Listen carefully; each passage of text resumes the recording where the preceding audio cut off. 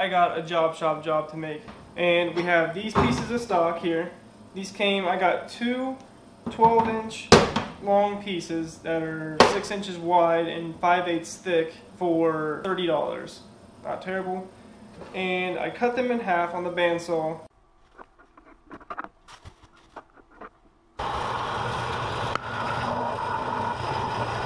I sort of ran into a little bit of a problem there just with because it's a tiny bandsaw.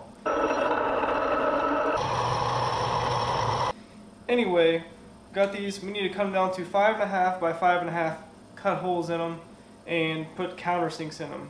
Now, the countersinks are the rough part because they're fairly big countersink, and they're for standard bolts, so they're 82 degrees for 82 degree bolts, countersunk bolts. So that was a little rough trying to learn how to interpolate the countersink, and I've never really seen that yet. So I want to show the Fusion 360 how I create the tool paths to cut those countersinks, because it was rough.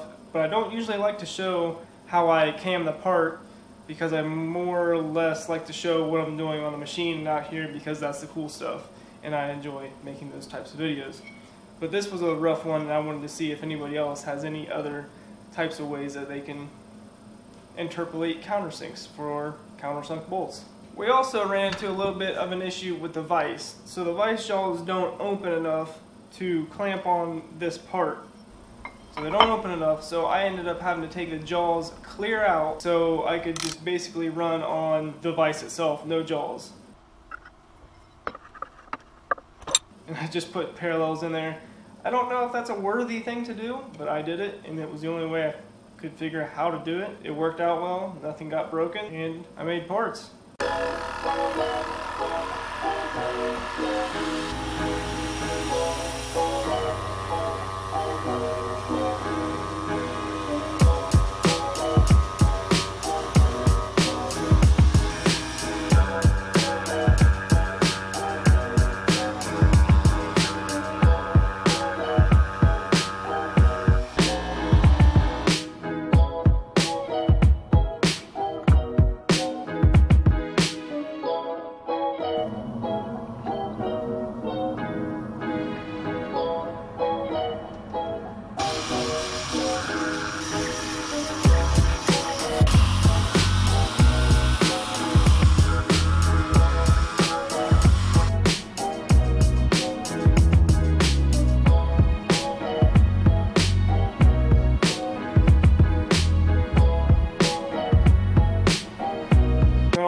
These things done, and we're ready to rock. I mean, this was actually a pretty good job shop run here. Really just trying to hone in on my skills. I mean, this is definitely a good way to do that.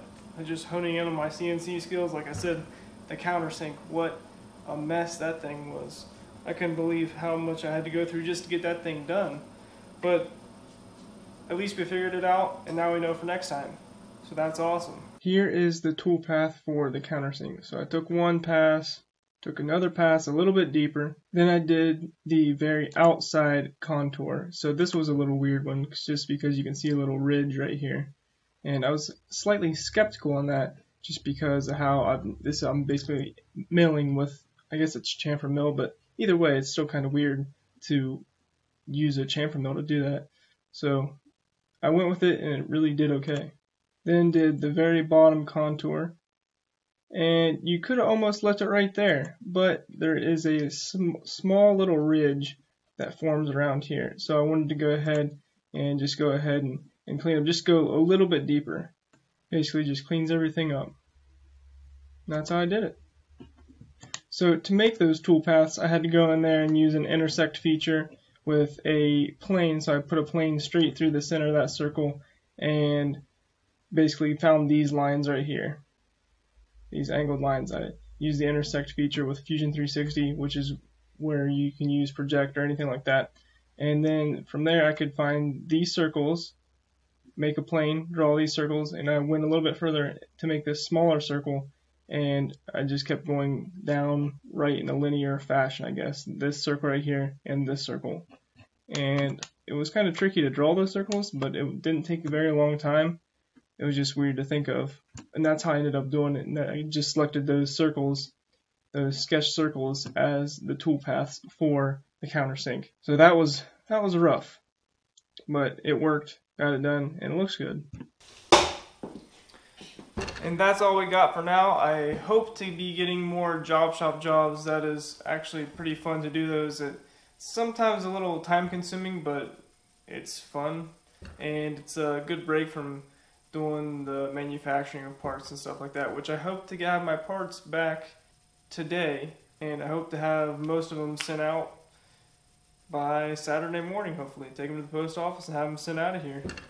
So hopefully that goes well. And it's an exciting time, as always, and excited to get more jobs done and everything else. So thanks for watching.